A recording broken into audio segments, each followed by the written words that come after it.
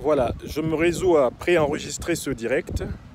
Étant hors de mes installations de logiciels lourds, je n'ai pu tout à l'heure délivrer un direct serein sur ma page Facebook en raison de milliers d'ordinateurs et de logiciels ennemis mis en place pour m'empêcher de vous envoyer cette deuxième information de la journée.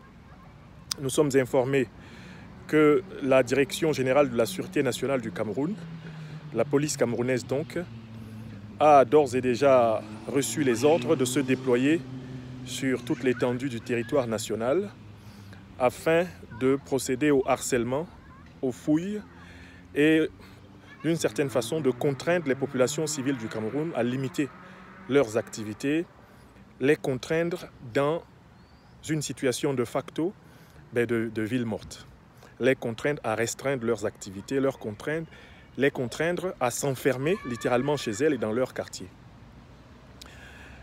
Le prétexte trouvé par les autorités du régime moribond de Yaoundé pour prendre cette décision d'envoyer les forces de police harceler les Camerounais, c'est qu'il y aurait eu des explosions dans la ville de Yaoundé et que ces explosions annoncent des attaques terroristes ennemies, lesquelles attaques terroristes ennemies justifieraient que la police ait d'ores et déjà vocation à harceler les citoyens, à cantonner les citoyens, à forcer les citoyens à réduire leurs activités et pour ainsi dire à rester dans leur quartier. Les éléments d'information à ma disposition me permettent d'affirmer que cette stratégie est une stratégie mensongère, c'est une stratégie de diversion. En réalité, la police camerounaise est une force de première catégorie qui vient d'être actionnée pour enfermer, cantonner en quelque sorte les Camerounais chez eux, pendant que va se dérouler tranquillement au Parlement l'examen du projet de loi portant modification de la Constitution pour instaurer un vice-président de la République qui devrait remplacer le disparu Paul Biya et assurer la présidence de la République pour les 5 prochaines années. En réalité, dans la foulée, ils vont continuer de produire des incidents dans toutes les villes pour dire qu'ils sont sous attaque généralisée et cela va justifier la sortie des forces de deuxième catégorie, à savoir les forces de gendarmerie.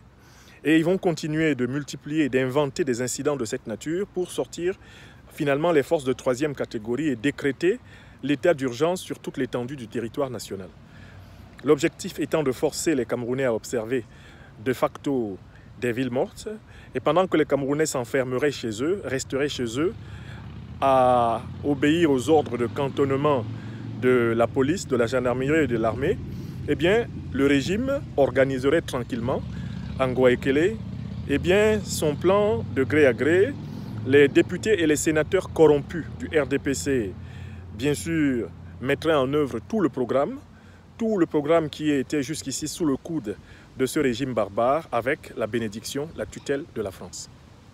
Voilà pourquoi moi, professeur Nyamsi au Cameroun, j'appelle le peuple camerounais à redoubler de vigilance aujourd'hui et à ne pas se laisser cantonner, à ne pas se laisser enfermer dans les quartiers, enfermer dans les maisons, enfermer dans les domiciles. Au contraire, à être prêt à exécuter le mot d'ordre de mobilisation. Mobilisation qui veut dire sortie pour la conquête de tous les lieux de pouvoir sur toute l'étendue du territoire national, sortie par millions pour la conquête de tous les lieux de pouvoir sur toute l'étendue du territoire national, afin d'obtenir, comme l'a demandé le président élu du peuple camerounais, professeur Maurice Kamto, 1. La libération de tous les prisonniers politiques, francophones et anglophones. 2.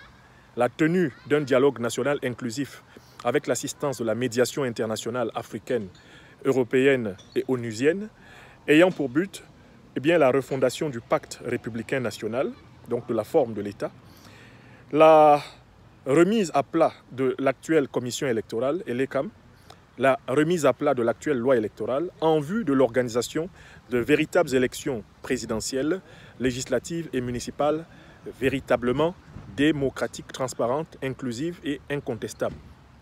Élections qui verront la participation, vous le savez, des 3 millions de binationaux camerounais de la diaspora qui ne peuvent plus être exclus de l'avenir de cette nation sans que celle-ci ne soit ainsi livrée, hélas, à une terrible implosion.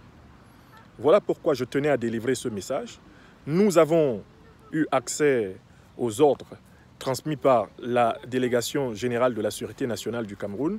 Ces ordres sont très clairement des ordres qui atteignent gravement les libertés fondamentales des Camerounais, des ordres qui portent gravement atteinte au droit du peuple camerounais de manifester, le droit du peuple camerounais de se mouvoir dans l'espace, de se déplacer dans l'espace, le droit du peuple camerounais de circuler, le droit du peuple camerounais d'agir. Nous sommes là, en réalité, dans les premiers actes d'un état d'urgence ayant pour but de protéger et de couvrir la session parlementaire extraordinaire qui a pour vocation de consacrer la succession de gré à gré à la tête du pays. Voilà l'information pertinente que je voulais mettre à votre disposition. Et avant de conclure ce bref point d'information, je tiens à vous dire que la manifestation du 26 juin 2020 à Paris, manifestation de la diaspora camerounaise à l'Assemblée nationale, qui verra la participation de votre serviteur des pains spirituels, n'est que l'une des nombreuses manifestations auxquelles toute la diaspora camerounaise à travers le monde est conviée, notamment ce jour du 26 juin. Des Camerounais de toutes les autres diasporas, américaines, allemandes, britanniques, africaines, des Camerounais de partout dans le monde seront effectivement dehors le 26 juin pour dire non au gré à gré, non à la confiscation du pouvoir, non à l'intrusion, à l'ingérence française dans le choix des dirigeants africains, et notamment donc ici des dirigeants du Cameroun, de nos rêves. J'appelle, moi, professeur Franklin Nyamsi au Cameroun, à la mobilisation totale et massive, exemplaire de la diaspora, pour soutenir notre peuple, pour soutenir le chef légitime de notre lutte, le président élu Maurice Kamto. Et je dis au peuple camerounais, du nord au sud, de l'est à l'ouest, à Garoua, à Ngaoundéré, à Maroua, à Bamenda, à Biya, à Douala, à Yaoundé, à Bertoua, à Ebolova, à Bafoussam, je dis au peuple camerounais que la mobilisation ne consistera pas à rester à la maison, elle consistera à sortir et à reprendre le pouvoir que l'on veut nous voler. Je dis au peuple camerounais d'être suspendu aux lèvres du président élu Maurice Kamto. Internet pourrait être coupé dans les prochaines heures. Les compagnies traditionnelles de téléphone pourraient être coupées, mais la résistance camerounaise possède nécessairement les moyens de communication satellitaires. La résistance camerounaise possède nécessairement les moyens de communication papier. La résistance camerounaise possède nécessairement les moyens de communication par bouche à oreille. La résistance camerounaise possède nécessairement les moyens de communication par voie de transport. La résistance camerounaise devra savoir transmettre le mot d'ordre de mise en œuvre de la mobilisation partout où de besoin, afin que le monde entier voit que le peuple camerounais, dans son écrasante majorité, dans le centre et sud, dans l'ouest, dans le nord, dans l'extrême nord, dans le sud-ouest, dans le nord-ouest, dans l'est, le peuple camerounais dans la Damawa, le peuple camerounais de la diaspora veut le changement. Tel est le message que je tenais à vous transmettre aujourd'hui. Après l'appel à la participation massive, à la mobilisation du 26 juin 2020 à l'Assemblée nationale française à Paris. Mobilisation à laquelle j'apporterai ma modeste contribution. Tenons bon et ne tombons pas dans le piège. N'acceptons ni de près ni de loin une réduction au couvre-feu. N'acceptons pas d'être enfermés dans nos quartiers, dans nos villes, dans nos campagnes. L'heure est à l'action. L'heure est pour le peuple camerounais au mouvement. Et la notion de mobilisation renvoie au mouvement, non pas au repli sur soi. Au contraire, nous devons nous mouvoir ensemble. Nous devons bouger. Nous devons montrer au monde que nous sommes un peuple habité par une âme de liberté, de dignité et de justice. Vive le peuple camerounais. Vive le leader de notre résistance, le président élu Maurice Kamto.